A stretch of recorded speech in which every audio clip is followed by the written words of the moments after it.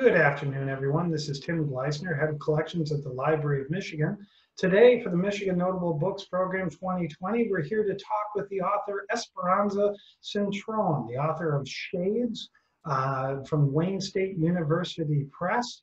And again, as always, if you're looking to support or want to support the Michigan Notable Books Program, we suggest that you contact the Library of Michigan Foundation, and the contact information can be found either in the credits at the beginning of this segment or at the ending. And with that, Ms. Cintrón, how are you today? I'm fine, and you? I'm very well. It's good to see you today, and you're coming for us from Detroit, is that right? Right downtown. Right downtown, very nice. Yeah, Lafayette Park. Say again? Lafayette Park. Lafayette Park, very nice. Right. And you live right by the DeQuinder Cut, is that correct? Exactly. And for our Michigan viewers who aren't familiar with DeQuinder Cut, it's a beautiful trail that cuts right through the heart of the city. It's an old railway, if I'm not mistaken. Yeah, exactly. I've ridden it, and it's a beautiful place, and I advise anybody to go down there and try it. So welcome, Ms. Cintrón, and I guess just starting out today to talk about your wonderful book, I'm just going to lead in with the fact that this is probably one of the few books from this year where probably within the first story, I knew that this was a winner. And I was gripped by this book. And I know there were several committee members who were gripped by this book. And early on, we knew that this was a contender, if not a winner. So congratulations on that. And thank you for such a beautifully written piece of work. And starting with that, Ms. Cintrón, just wondering, what's your background? Who are you? Where are you from? And how did you become a writer? Okay. Thanks for all those really wonderful things you said. That makes me feel great. Yo soy Latina Negra. I'm Afro-Latin. I was born in Detroit of Puerto Rican descent. Okay, so that's who I am, I guess. And all of those things, of course, play into my writing. I think most specifically, because Detroit adds the texture to my writing. If you're familiar with the stories, you know that most of the characters are African American. There are some Latinos, and it's divided between East Side, West Side, which is that traditional division in Detroit. Because as I was growing up, the West Side was the sedity people, the upward mobile people of color, okay? Right. And the East Side was the people that just came up from the South, the more gritty people, okay? That, of course, is a stereotype because, of course, both were on both sides, but that was the way people used to think about it. And, of course, Southwest Detroit, which is primarily Latino, right, is the southern portion of the West Side, which is really kind of a whole different community. But yeah, what else did you ask? Well, no, just some background and how did you eventually become a writer? Like what got you to become a writer? My daughter says that some people are just born that way. She said some people are born odd. They're just compelled to do this writing that may never make them any money, but they're just driven. So I think that's probably me, because I have like probably 10 projects going, but I've only had like 4 books published. So and I really don't make a lot of money on the so-called literary stuff. Right. I used to write romance, sensual romance, and they sold well. And sure. Yeah, it's genre fiction is just much easier to sell than so-called literary stuff. But honestly, I've been, I guess, blessed with having a job for the last 20 some odd years, so I could write what I wanted to write. I didn't need the money from writing. Now your job, I mean, are you a writing professor? Do I have that right? Yeah, I teach writing. I teach writing and film because my master's is in film. My doctorate is in English literature. Oh, okay. But so I teach writing a lot, which is really tedious. But I guess I was going to say in our community, but in any community, it's really a necessary skill. And I believe they don't teach it as much in high school and I find that the students, because I teach at a community college. Sure. Many of our students come needing the basics Okay. in terms of writing skills. But it's good work. I'm contributing to the community and getting paid. you know. So what So else? why do you feel like you have to write? I mean, why do you feel like you have to tell, in this case, stories of Detroit set what during Oh, the 60s and 70s? I mean, like what compelled you? yeah. That book has been with me for a while. Those stories, a lot of those stories were stories that my mother and my aunts told me about people. Okay. Okay. Sort of like folklore. Okay. Sure, Some sure. of them are actually based on fact, and so the stories build up. And of course, as a writer, uh, I add and embellish and so forth. But a lot of the stories are stories like my mother told me about her friends and people she'd heard about. And some of the some of the stories are dreams. I do have these waking dreams where I actually get up at like 5 or 6 o'clock in the morning and I have to write it down. Like, I don't know if you remember the story Loose in Progress. It's about the little girl, and she's like laying on a table and she's talking to this guy who's a cross dresser, Yeah. and he sort of babysits her. Right. That was a dream. Okay. And I just woke up one morning and just wrote it down. And of course, I had to edit it probably, as I do most things, 20, 30 times. Sure. But most of them, like I said, a lot of them are true or based on truth. But they're just stories that accumulated over time. I've been writing that book for a long time. How long do I you think think? that it took a long time. Probably over the course, maybe 20 years, I'd Really? say. Because the thing is that it didn't all come at once. You write a story and then you write something else. I mean, I'd write a story for that. And then maybe, because I have like 4 books of poetry, but I might write some poetry in between. It's one of those things where you don't write it all at once. Sure. You write it over a period of time. And eventually, and I think that one of the things, it's not exactly, if you read it, it's not exactly a PC book. I mean, there are a lot of things that people would object to. Sure. The vernacular, they might object to. Some of the women, or at least one of the women, is a prostitute. They might, it's not a PC book. So I don't think it's something that would be like snapped up by someone. And I think that I was just really grateful to the editor at Wayne State that she actually saw that it was something that people would be interested in. And I've gotten some positive feedback, which I think is really great because honestly, I know that, I have to say this. One of my reviewers said that I was writing about the underbelly. I was really upset by that. My daughter said I shouldn't be because people are entitled to their opinion. But I don't Right. think Right. I'm writing about the underbelly just because I'm writing about people of color who are struggling. I'm writing about human beings. And I think that my goal is to really portray them as human beings so that people can relate to their various lives, Right. And I mean, to say that it's the underbelly I'm like, really? Just because these people are poor, you know? And then my daughter said, well, the underbelly of the pig is the best part. So what's wrong with that? She And said, it's she's the right. tasty. So I'm like, oh, whatever. Well, and I think the part for me that I was so drawn into the characters.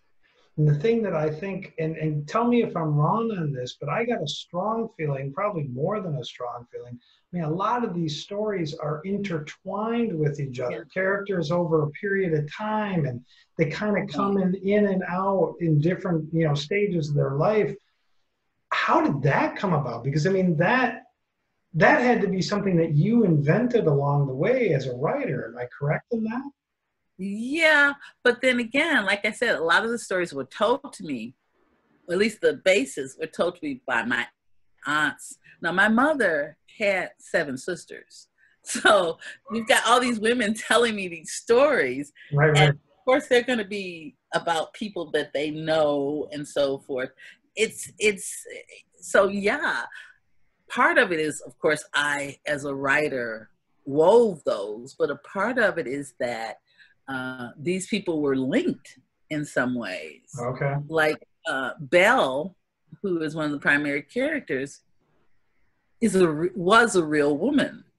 I won't say her name, but she was a real character. She's no longer with us, Okay. but she was a real character. I mean, she was this woman that came from, I think it was Alabama, and she had all these children, and my mother befriended her, but she was this beautiful Black woman who really never really realized her beauty because she was too busy fending for herself, you know, and fending for her children and trying to survive. But if she had been born in a different time, she probably would have had a very different life. Sure. But, you know, I mean, it's a new day. I mean, I don't know if it's any better, but it's a new day. You know? Well, I mean, that's the thing that, you know, and when you talk about survival, I mean, that's the thing about these characters where they're really trying to eke out their place in the city at that time. And I just got the strong sense of these people who are just, you know, trying in many ways to better their condition. And I just, again, was so drawn into all their stories. So tell me, like, with these pieces, you inherited them from your mother and your aunts. How often did you find yourself writing these? I mean, do you set down every day to write a little bit more, or is it when the spirit takes you, or something that you remember? Well, yes, not every day, no, because the thing is, like I said, in the interim, I've written several books of poetry.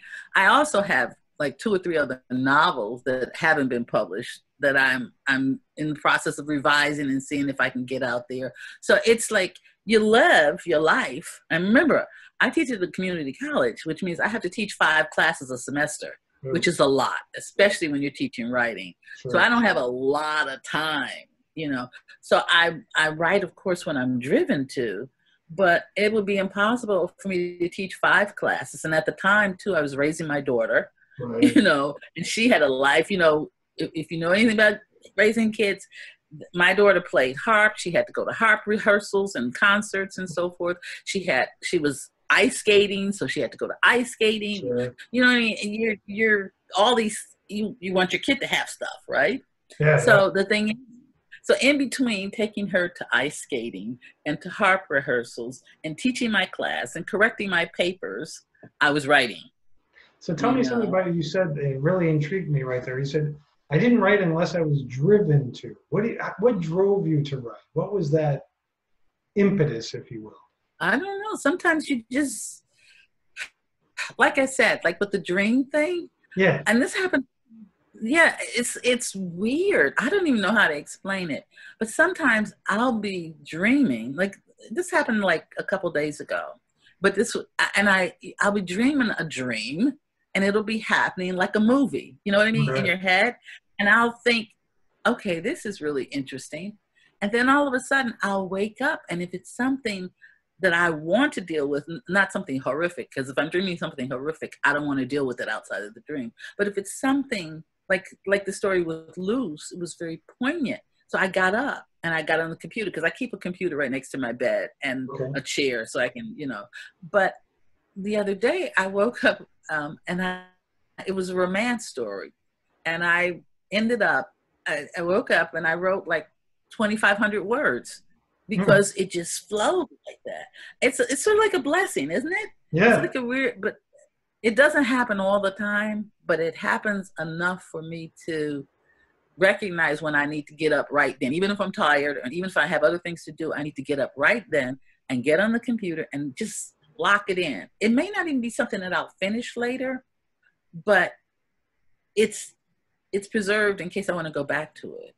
You know? So tell me, like, you have these dreams where you feel compelled to write, but is there ever a memory that you're just, you know, standing or sitting and suddenly you remember, oh yeah, Aunt so-and-so mentioned this story, I should write that down? Did it ever happen? Yeah, well, that happens Yeah, but I haven't, I've sort of, when I was writing Shades, that's what was happening. Okay. Periodically I would get those. And occasionally with the poem, because one of the things like with the poetry, I've been dealing with spirituality, Sure. because I'm not necessarily a religious person, but the concept of God and because I was raised Pentecostal, which I don't know if you know, but that's like holy roller. Yep. you know? And then I converted to Catholicism, and now I'm an agnostic. But at any rate, so so religious things from my family, because Right. my grandmother, she didn't even she believed in healing hands. She didn't believe in allopathic medicine. Okay. Okay, so those kinds of things come, and then I have to write them down and sort of figure them out. I guess that's what we do as writers. We're trying to figure things out through the creation of characters, through the creation of melodic language or whatever form. I mean, it's the same, I think, with any artist. When you're painting, if you're a painter, you're working things out, you Right. know? I don't know what you're working out, but you're working things out. Psychological, spiritual, I don't know. Maybe that's Oh, just no, my, that makes sense. So let me ask you, so like when you're writing them out, you write it out, but then you mentioned earlier that, you edit 20, 30 times sometimes. yeah. Do you find somehow almost like a sculptor that you're getting down to that piece? I mean, you know what I mean? When, Yeah, exactly.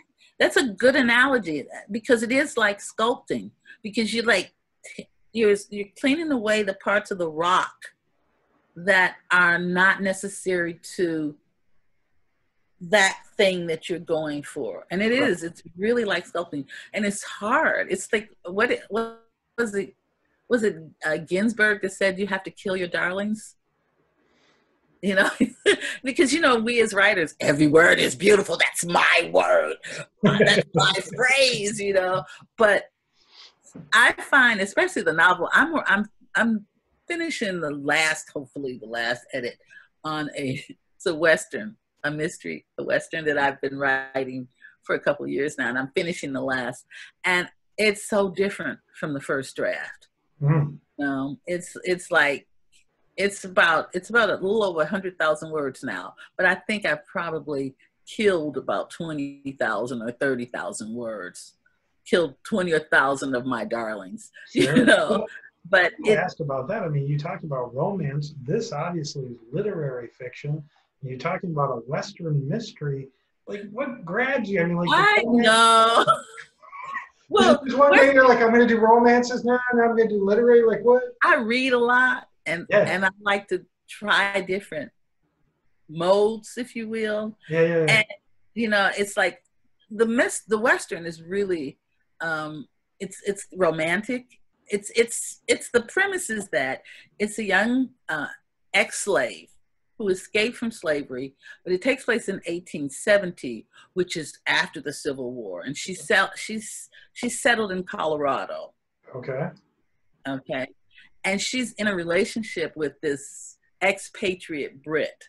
Okay, which is it's a basic romantic trope. Only the female is a different kind of character, right? Right. But I started writing it, and the research just grabbed me, and I just started. The research, finding out, like, for instance, what people wore at that time, what people ate, and I just started writing it, and it's a whole novel now.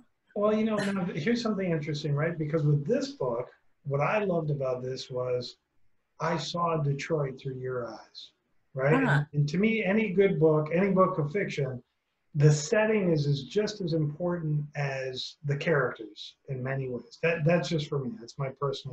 I agree. I So agree. when you're writing a Western about Colorado, do you have personal affinity with Colorado? I mean, I actually traveled out there just to see what it was like, oh, you you know, did. Very to nice. get a, yeah, just to get a sense of the terrain and Mhm. so forth. But the thing is like there's so much in terms of vegetation and so forth.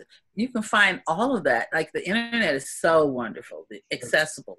It's a lot of research, a lot of reading, and of course I read a lot of novels written during the period, as well as westerns and historicals and so forth.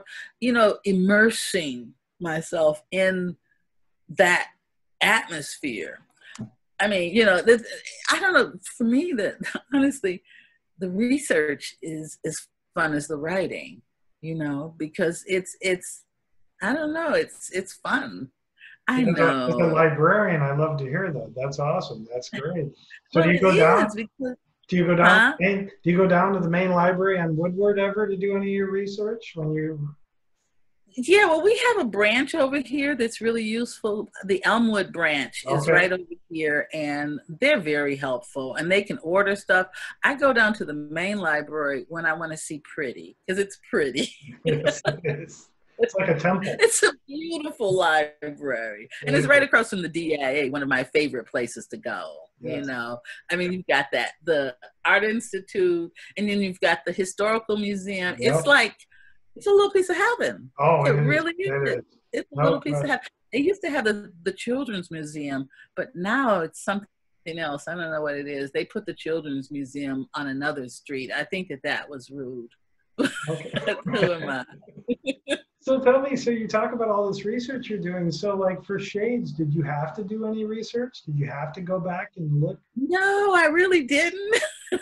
Because honestly, of course, I lived through a lot. I was a kid, but I was still cognizant, you Right, know. right, right. But still, and also I had my aunts. My several of my aunts are still alive. My mother's gone, but several of my aunts are, and I can ask them. Like, there's the one story in there, Belle Fills a Hole, Yeah. and it's about Belle when she becomes religious. I mean, she goes to God.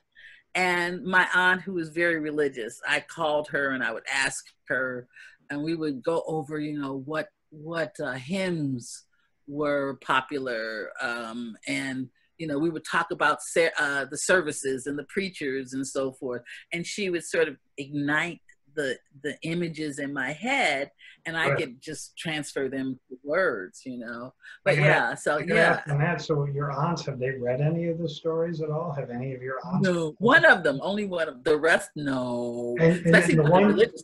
the one who's read it, did she recognize any of the characters you were writing about at all? No, and she kept saying to me, and this is she's the one that's closer to my age, because you know there are enough of them to be close to my age. Sure, sure. And she was actually raised with me, so she's it's a whole story. Right. But at any rate, she is sort of, she was like, where did you get this from? It's like, to her, it was foreign. It's like, what is this? Who is this? And she didn't even recognize anything. But then she is very into herself. Okay. I love her, but she's a beautiful woman. Right, right. She's just very insular. Makes sense. Makes sense. So let me ask you this. So you talk about all the research, everything else. What writers do you turn to for inspiration? Like, what writers would you typically turn to read and, you know, maybe pattern your work after, if you do? And I'm just asking. Oh yeah, because I always tell my students, you know, when you first start writing, you're like a baby learning how to speak. You listen to your mother, Right, you know, right. and you speak like your mother. There are so many. I mean, one of my favorite is Ana Castillo. She wrote Peel My Love Like an Onion and So Far From God. Beautiful. I mean, just poetic, just beautiful. The language, and they're very womanist pieces. But then, of course, I like, yeah, of course, Alice Walker, Toni Morrison, Maya Angelou, read all those. But I'm a real sci-fi fan, too, even though I don't really write. Nice. Yeah, Ursula K. Le Guin, Joan Slonczewski, Octavia Butler, oh my God, and Nalo Hopkinson, And even some of the older ones, I cannot think of her name, Pauline, because when I was in college, I did a whole thing on the history of like, for instance, the Black novel, the African American novel, and so forth. And there was stuff written in the late 19th century that people don't even know about, that, science fiction and stuff that was really influential. But I guess because my daughter wouldn't let me point this camera at my library. She said it was too messy, so she made me put it to the rear wall. You want to point it now? You can point it. She's not there.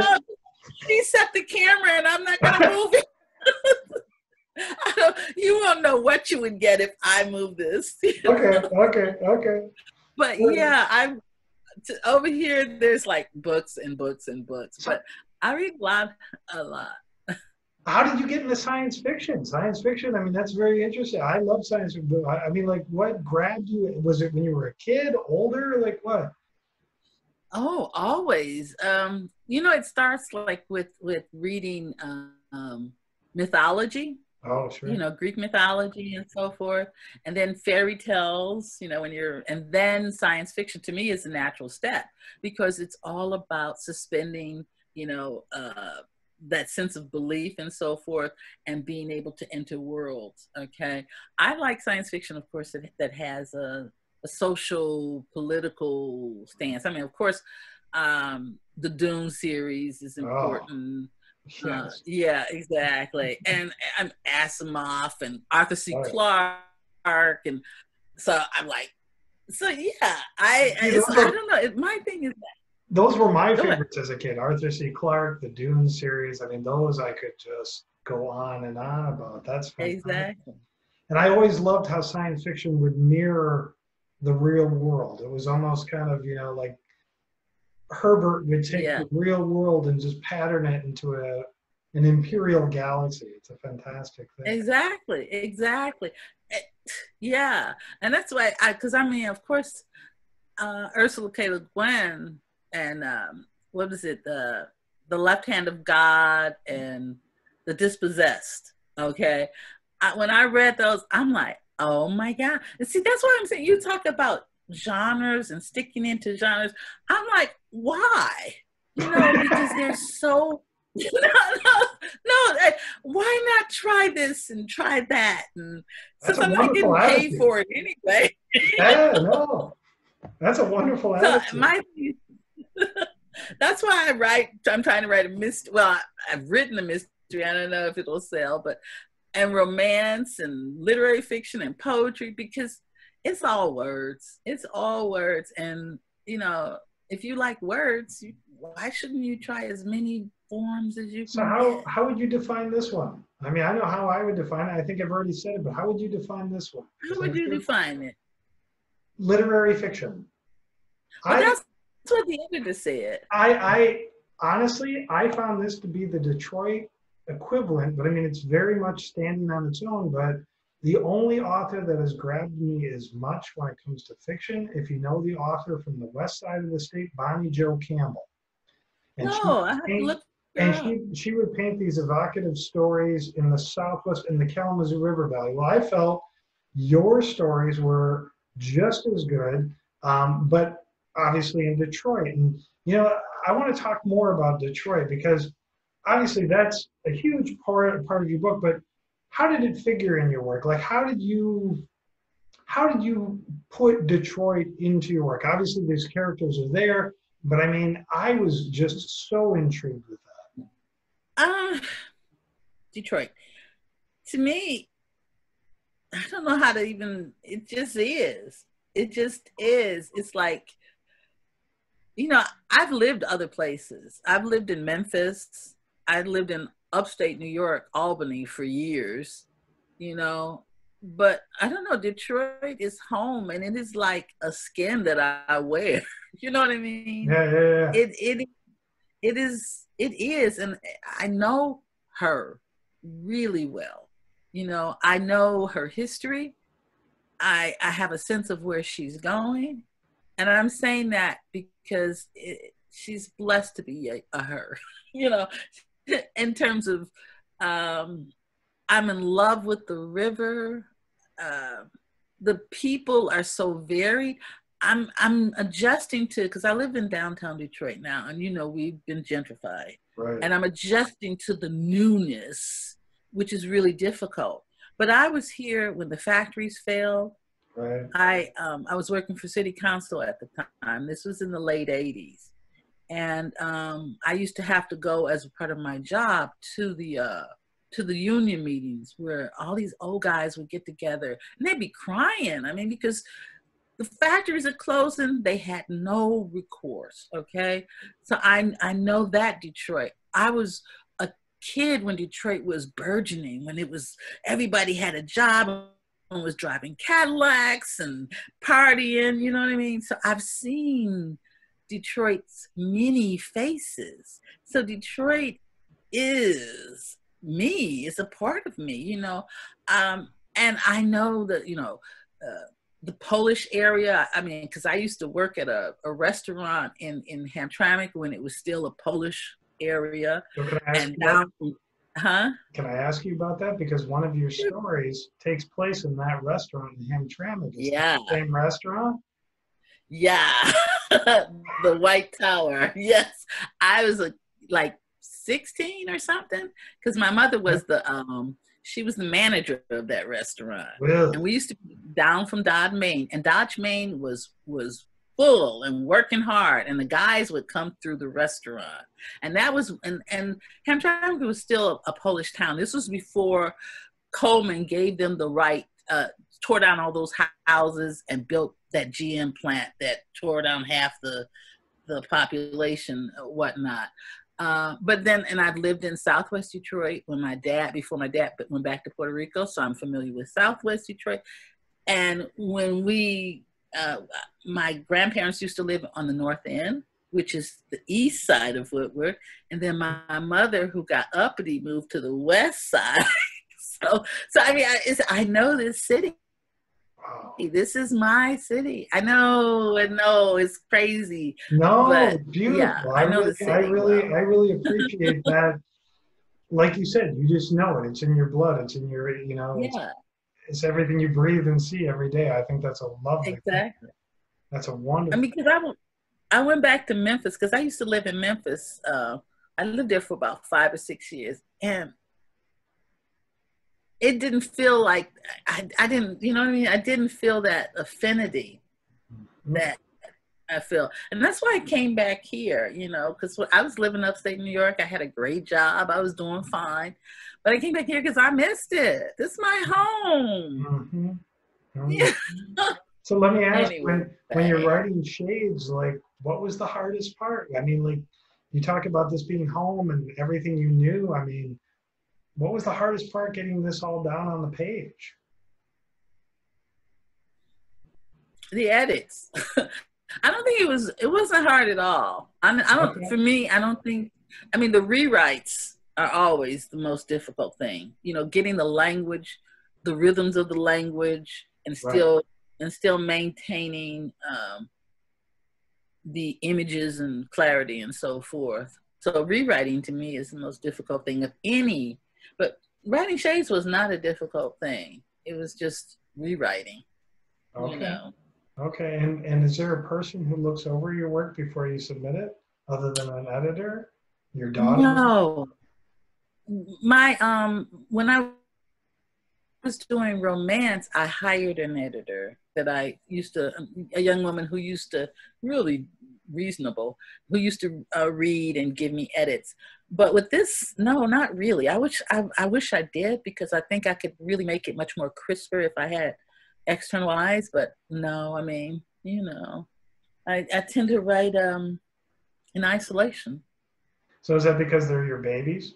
Is that the reason why? No, it's just that I don't have anyone. No, honestly, I don't have a lot of friends who are literary. Okay. Is that the word? That's terrible. I mean, I work at a No. community college, and most of my colleagues are meat and potato people in terms they do their job, they're in, they're out. It's not. I think if I was at maybe if I was at a university, I'd have a more interested, because I mean, we teach basics. I mean, Sure. I tend to teach creative writing and film and stuff, but most people just teach comp, and the workload is really large. Yeah. They don't have time to read my stuff. Okay. Okay. And Do you write? do I write? I try. I'm not a good writer. I mean, What do you I write some poetry. I've thought about writing about my hometown of Milwaukee, but other than that, I don't. I have a real block when it comes to writing. So, Milwaukee is a great town. well, Milwaukee is a great town. You're right. And I think part of it for me is I'm one of your community college students, right? I was a high school dropout. So I've Ah, always had that whole stigma, if you will. Like I got my high get school. over it. But I mean, I got my high school education at the Milwaukee Public Library downtown. I'd get on the bus, I'd go down to the town, and that's where I got my education. So I'm a lot like probably some of your students, And That's a story right there. it That's a is, it story is, right. I mean, like who's going to read about Milwaukee? I mean, Detroit's so much more. Detroit's got to just, come on. Milwaukee is a cool. What are you? It's up to you to represent. Okay, All right. You got to represent me. Well, now, but this Okay. is about Esperanza Cintrón right now. So let's turn it around. So you're representing Detroit. In your mind, what's that next Detroit book? Is this the only Detroit book by Miss Cintrón, or is there another one coming? I'm trying to think of what else I've written. Actually, I'm the Detroit the book of poetry that I'm right now. It's a chat book. It's called Boulders. It's called Boulders, Detroit Nature Poems. And it's all about what I think is natural to Detroit. Now, of course, they talk about the farrow fields and so forth, because we've had so much demolition. Sure. And I talk about those kinds of things. I talk about the beautiful Detroit River, which I love. Mm-hmm. I talk about the actual demolitions, what happens. Recently they tore down Joe Louis, which was supposed to be, represent Joe Louis, and it's at a prime piece of riverfront property, right. But it took a while for them to tear it down, and it's right behind where I work, right behind the college. So I write about that, because that in itself, if you watch the destruction, they didn't blow it up. There was no implosion. They actually used the wrecking balls and so forth. And that was a real interesting thing, because you had all this gravel and crumbling and the sounds of the sand falling and so forth. Very natural. These are, people don't think of these things as nature, but this is nature, because you're tearing down something and sending it back right. to where it came from. Which is a very natural thing. And I write about, they're all like Detroit poems. I talk about just things that people don't, it's not just about trees and whatever, but we have lots of, like, around here, we have every bird that you can think of. I see cardinals, I see robins, sparrows, those stupid seagulls that poop on everything. We have raccoons because of the DeQuinder Cut, because it was feral for so long. Sure. We've got possum, we've got foxes. So, we're a city, but we have nature. Let me ask about poetry, though. So are you writing poetry because it's more immediate than fiction? Is that the reason why? Like, why poetry? What is it about poetry? I don't know. It just is. Okay. It's like, it just, when you write, I think, for me, the form dictates itself. If you've got, because I have written prose, poetic stories. My book, what is it? What Keeps Me Sane? It's poetry, but it's stories. It's a story of 4 women. So I think that the form dictates itself. I just facilitate it. Do you know what I'm saying? Sure, sure. It can come out as a poem, it could come out as a story, it can come out as a novel. It just depends on what the content shapes itself into. It's like I don't like pick and choose. You know what I Right, mean? right. Not consciously, anyway. Not consciously. You know, when you write, do you say I'm going to write a poem, or do you say I'm going to write a story, or do you? I'm a teacher. I'm sorry. No, that's all right. That's all right. You're a good interviewer. Uh,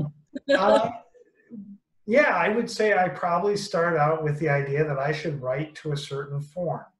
And you say Really? that it should be more organic. Well, I, I'm only speaking for myself, right? But I feel like the thing that I think is always an inhibiting factor for amateurs like myself is the fact that we don't always know what the proper forms are. And you know, I've read Proper forms. That's the exactly, problem. exactly, and that That's the might be part of that mental hang up, you know, about knowing, well, I should write it this way because that would show that, you know, I actually know what I'm doing it's instead of Tim, right? just laying it out, you know, which You're is sounds Tim, like you. right? Say again. You're Tim. Yes, Okay, Tim. yes, ma'am. Free your mind. Okay? You really need to just like write and stop saying this is going to be you can always go back and change it. Okay. It's not like we're chiseling it in stone, right? Right. You can always go, just let it flow and let it be what it's going to be. You might even create a whole new genre. You know, I mean, I know, I mean, it's crazy because like people do get on me because I try all these different things, but I enjoy it. Yeah. It's freeing. It feels good to write a mystery, so I write a mystery. You know what I'm saying? It may not be the best mystery. It'll probably be a better love story than mystery because I'm better at writing love stories. But Yeah. that's not the point. You know, how much money am I going to make on it anyway? You know, I got a good pension coming whenever I decide to retire, so I'm straight. You know, I'm straight. I can write what I want to write. You know, Well, let me so ask you a question. So, like, when you get your students in there, a lot of them are dealing with the basics, but do you ever find, because you're a wonderful teacher, oh do you, sweetness. do you ever find that diamond in the rough in one of your classes, you know? Oh yes, You do. yes, I do. And you know, the thing is, when I first started, I was like one of the younger ones. Like I was in my late 30s, okay? Yeah. And there were all these old folks up in there that had been teaching since the school opened, right? And they were like, "Oh, these students are horrible. Oh my God, they don't know anything." I went with them like, "Oh, so we've got that kind of." Then I started interacting with these people, and I realized that my students were like me. You know, they were from the area. They Right. were struggling to get educated. You know what I mean? And I fell in love with them. I mean, I really did. Okay.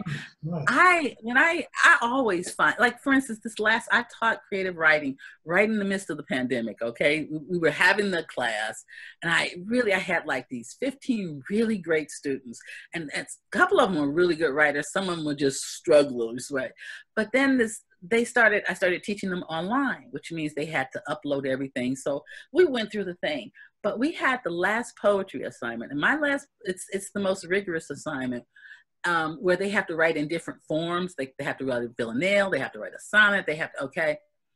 This one older man, well, he's older, he was in his 30s, which is older because my students are usually in their 20s and teens, okay. Sure. He wrote some of the greatest stuff. I mean, he ended up getting an A in the class, and he was one of the most, oh, I don't know what I'm doing kind of people. You know, he was one of Right. the people that's like, I haven't been to school in a while, and this is, you know, and I'm like, you know what, boy, you shine, you know. So yeah, and that happens, I'd say, pretty regularly. I mean, you've got a lot of people that if you just believe in them and then show them methods to achieve, Right. then they will surprise the heck out of you. But if you come at them saying you can't do it, then they're not gonna, because they're gonna lose the faith that they had.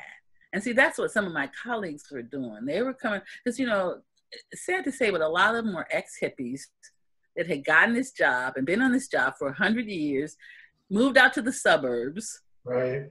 and lost their original belief structure, you know, fell into suburban culture, you know, and stereotypes. And they brought it back to work with them, which is not a good thing for our students, because my students are primarily African Americans, Arabic, and Latinos. Okay. And if they're Anglo, they're usually Anglos that don't have a lot of money. You know what I mean? So the whole thing is that you just have to, have, and I know we're not supposed to be talking about teaching. I'm sorry.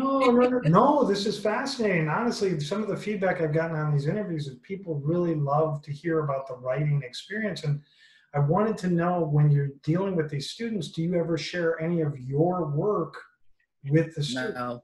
You don't? No. Why not? Students tend to think you want them to imitate you.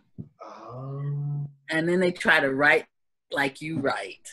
And so I never share my work. I share everybody else's work with them, as many different styles and whatnot as I can bring to them, but never my work, because then they will try to write just like you. And I don't want anybody to imitate my style. Okay. All right. In fact, I usually don't tell them that I even write until the end of class. You know, and a lot of times, you know, they're nosy. you know how students are. They're, especially with these things here, these phones. Yeah. They'll under the table. They're like, I'm like, you know. I hear you. I got you. I know that. So let me ask you a question. So the title Shades, what's the significance of Shades? Why that title? You know, I don't know. It came with the stories. It's sort of like it came with the stories. I think it has, you know, in African American culture and in Latino culture, you have a hierarchy of shades in terms of the closer you are to the colonist, okay, the lighter you are, the more prestige you have in the community. This is, of course, changing, but it's still, you know, and also wearing shades was a cool thing to do, you know, and that whole cool aspect. And the concept of shades as haunts, as ghosts, okay, in the sense that these are ghosts of the past. Life is changing now, and I'm sort of looking back. So shades, it's like a whole, it's so multidimensional. That's why with this book and with another book, and I try to do it often, I'll have this whole dictionary definition in the beginning.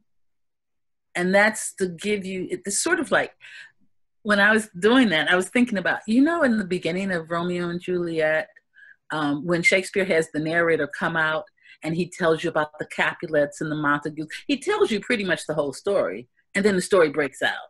So my definitions at the beginning are sort of like that narrator in Romeo and Juliet. They're trying to give you things to look for, hints to what's going to happen in the stories. And that's it's beautiful. So let me ask you this. So, like, you talked earlier about the gentrification of downtown Detroit and the neighborhoods. I mean, do you miss this Detroit? Do you find yourself sometimes? Yeah. You do. Why? Yeah. Well, because in this part, even though there was a lot of struggling and difficulty, it's like I wrote in a poem, Black people took a taste, because there were a lot of people who were fully employed, who were making good money, who bought homes, who took care of their families. At that time, we were one of the primary homeowner cities in the country, right. Okay? Because Black people had jobs. They could buy homes, not just Black people, but Latinos. They could buy these homes and so forth. They had benefits, hospital benefits and so forth. And it was a really good time. It was also a time when we were beginning to reap the rewards of the civil rights movement, the movement that had been going on for a couple hundred years. We were finally getting some legislation where we could vote. I mean, I went to college on a scholarship that I think was definitely related to the fact that I was Black and Latin and female, and people died for me to go to school. Do you know what I'm saying? People actually died and are buried in shallow graves down south, okay? But the thing is, so in the 60s and 70s, it was a really good time. It was a difficult time for some people because some people were still struggling. People are always going to be struggling. But for a large portion of the population, we were living pretty well. I mean, my mother, that restaurant that I told you about, she was the first Black person to work at that restaurant. Really? They were paying her 99 cents an hour. And she was managing the joint. Okay. She worked up to management, but because she was such a hard worker, you know, but she would never, like before that, she would never have even been allowed to do that. The best that she could have done would have been to work in someone's home. Right. Okay. But to work in a restaurant, even though we did everything in that restaurant, we mopped the floors, we cooked, we waited on customers, it was a step up because before that, only white women could work that job. Okay. So I'm saying the 60s and 70s, yeah, it was rough, but there was a lot of good stuff. And I was the first person in my family to go to college. Okay. You know, which was on my mother's side. I mean, on my father's side, a lot of people were still in Puerto Rico, and they were in various economic levels. But here in Detroit, on my mother's side, I was the first person to go to college and graduate, you know. So, yeah, I do miss Detroit back then really was a land of opportunity in many ways. Yes. And then the 80s came. The 80s came. What happened? The 80s came and everything just... The factories. You know, it disappeared. Yeah, because the factories closed. And then, you know, you had, I don't know what they were doing on Wall Street, but it messed up a whole lot of stuff, you know. I don't know, it's just like, and also a conservative thing started coming back. You know, the whole conservative mentality came back, and it just, a lot of stuff just fell. And then Detroit began to fall because, you know, in 72, we voted Coleman in. And a lot of money stopped coming to Detroit because we had a Black mayor at that time. Okay. I'm talking federal monies and so forth. They didn't like Coleman. So we started having difficulty keeping up the city's services and so forth. So, I mean, yeah, anyway. See, you get me talking, I just run on and on. Wonderful, it's great. So and actually I was going to ask you about that.